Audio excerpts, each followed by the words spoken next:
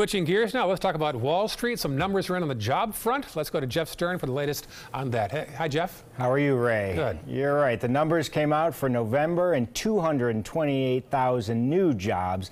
That brings it up about 2 million for the year. Very impressive. Unemployment stayed steady, 4.1%, and even wage growth grew just a little bit, 0.2%.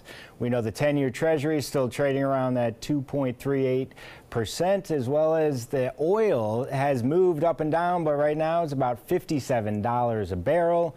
Government's not going to shut down. They're going to stay working for 2 more weeks at least, so we'll see how that goes. Woke up this morning, the futures were negative or positive. Let's see how we're currently trading.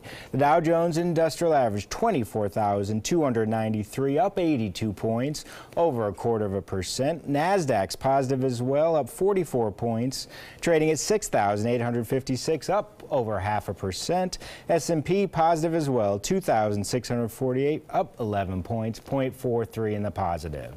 More headlines these days, Jeff, about the currency called Bitcoin. Is Bitcoin making some traction now? It's been making a lot of traction, and the headlines all over. According to the SEC, it's a decentralized peer-to-peer virtual currency. It can be exchanged for traditional currency or purchasing goods and services.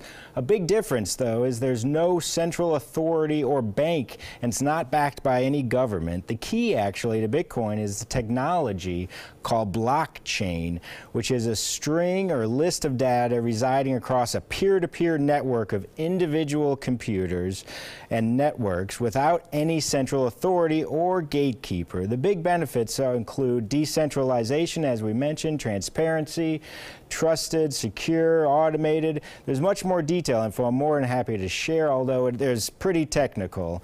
So right now we just want to know that the chain is actually the technology, and we think that is the future. It's many, many more than just currency.